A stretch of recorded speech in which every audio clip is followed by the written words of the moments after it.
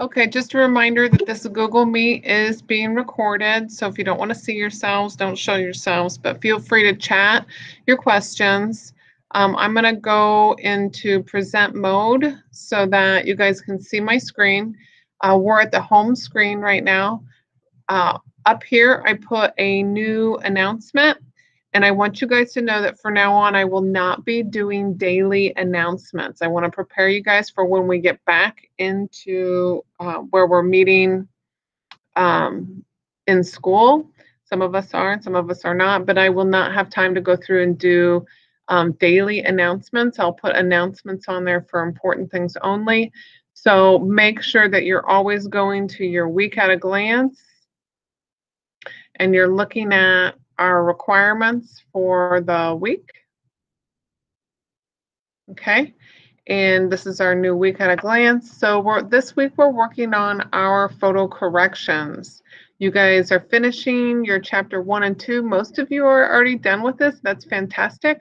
I have a few people that have still submitted their work incorrectly. Some people have even submitted their work where it hasn't been altered. So if you think you submitted it and you still have a 0, my last time that I updated the gradebook was this morning. So if you did just a few minutes ago, then it's not going to show up yet. But check Canvas, look at my messages. If I gave you a 0, then I explained what was going on and you can resubmit your work. So make sure you're looking at that. Today, we're starting our first big creative project. So if you look under here, under current projects, this is what we're working on. We're working on our photo editing project. It's 50 points. It's going to take up the whole week and probably a little bit of next week. It's a portfolio of work. You're going to work on several assignments this week and a little bit next, and then you're going to submit 6 altered photos and also the before photos. So you'll have the before and afters. You're going to put it all in a big portfolio and submit it to me. The due date, TBA, that means to be announced. To be announced. I will announce that. I'm going to gauge and see how we're working, how much, if we're running into any problems, if I need to extend the due date. So I'm going to wait. I'll probably put the due date up here by the end of the week. So this is really important that you're looking on here before you come to class, because you're going to know from here on whether or not we're going to have a Google Meet. So today, obviously, we have a Google Meet. I put it in red because it's really important that we attend. It's always important that you attend, but today's the first day that I'm not necessarily going to announce it through the announcements.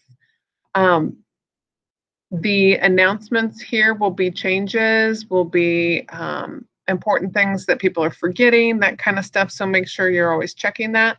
Today, you're starting with this portfolio, the photo to editing project, and you're going to do the photo corrections portion of the photo editing project. You'll do that today and tomorrow. Tomorrow, you're also going to work on color correction.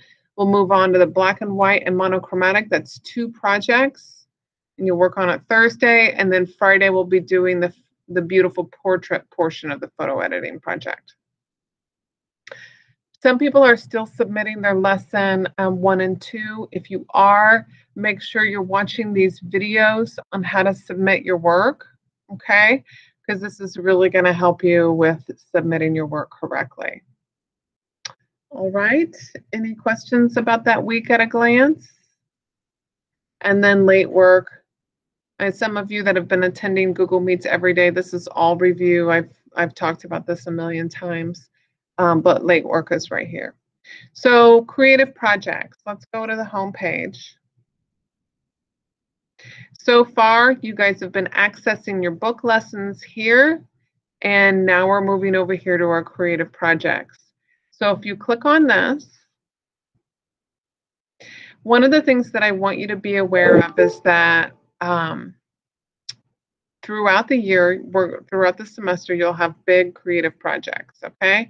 And these are all links to our creative projects. Today, we're starting with the photo editing. So we're going to click on here. And the requirements for this photo editing or photo manipulation project is that you have lesson 1 and lesson 2 finished. that you are going to use some personal photos. You're going to save those photos in your stock photos folder on your personal drive, which is on either on your computer or your Google Drive. Okay. I put this video on here. This is really, you're going to use this video at the very end. It's how we submit our creative projects. But here is our rubric. That's really important, this rubric. I'm not going to go over that a whole lot, but I just want you to be aware that it's right here. The first video for your photo corrections will have you look at this. So make sure you know how I'm going to be grading each and every single one of all of these assignments. Okay? And this is where you're going to know where to get that. Okay, so I have a question of what do you mean by personal photos? You're going to use your own photos for this project. That's your personal photos. Does that make sense?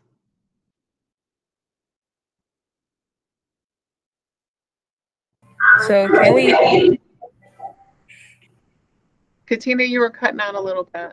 Oh, so can we use like any photo? Yes. Yeah. Okay. I'll explain that more. The individual projects, like our photo correction, you need to find a photo that has unwanted detail. So I write here, I said manipulate one photo that contains unwanted detail. So any of your photos that has something in there that you don't want. It could be a light switch on the wall, or it could be a hole in the wall or something like that. It doesn't have to be anything big. But I'll show you more examples of that. So your color correction, you'll manipulate one photo that has overall or bad color. I know you guys have probably taken pictures where it had bad color, especially pictures that are done on stage, old photos. You can take one of your family's old photos, like from the 70s or 60s or whatever, if you have one that has yellowed over time, because sometimes old photos will yellow. You can take a picture of that photo and use that. So the descriptions will go on and tell you what kind of photos you need. Make sure you always pay attention to my disclaimers here. This video talks about having work saved in your H drive.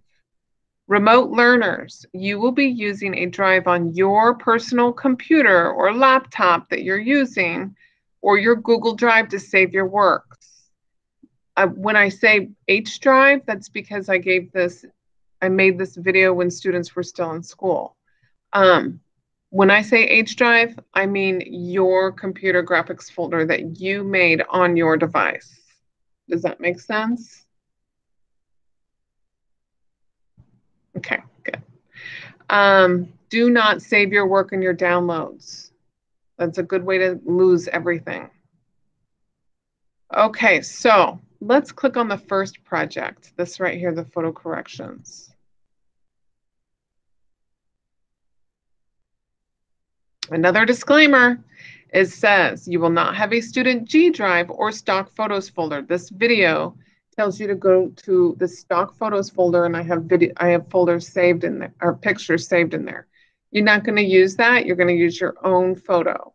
This is my photo, and I've got stuff on my door that I want to take out, like little scratches in the paint. Same thing. I won't have stock photos for you to use. Use personal pictures for this project. And then it says, before you start, make sure that you created a creative project folder on your personal drive in your computer graphics folder. So look at this little picture right here. The very beginning, lesson 1, I had you guys make a folder over here that's your computer graphics folder. Now, inside that folder, you're going to have 2 more folders. You're going to have a book lessons folder and a creative project folder. So when I say create a creative project folder, you're going to save it in your computer graphics folder that you made earlier in the year. Okay? This video explains how to do lesson 1, or not lesson 1, I'm sorry, your photo correction. Let's see, make sure you save your before and after. I talk about that. And let's see, you will also, in your creative project folder, you're going to make a folder called Altered Photos Project. And that's what you're going to save all this work in. This is what you're going to do, which is basically you learned how to do all of this in lesson 1. Okay, I go through all of that in this video.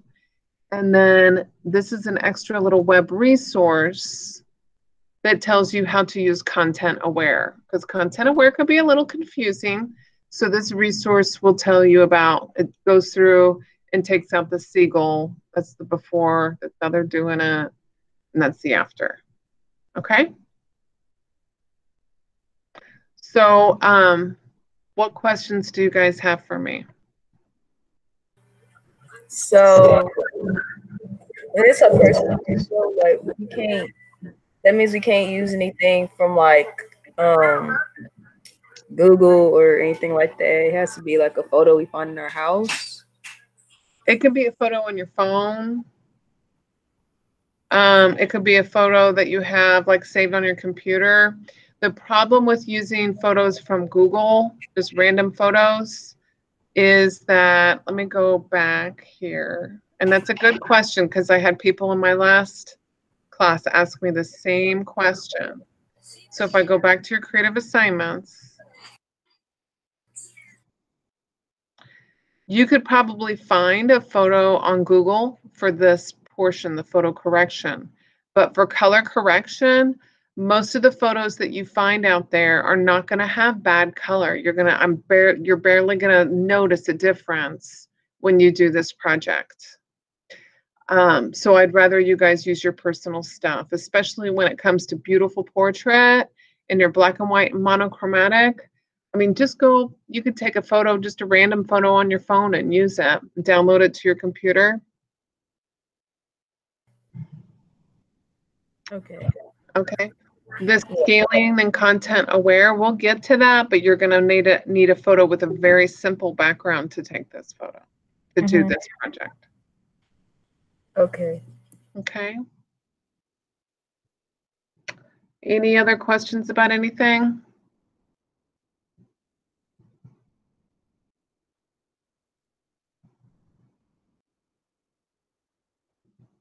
No.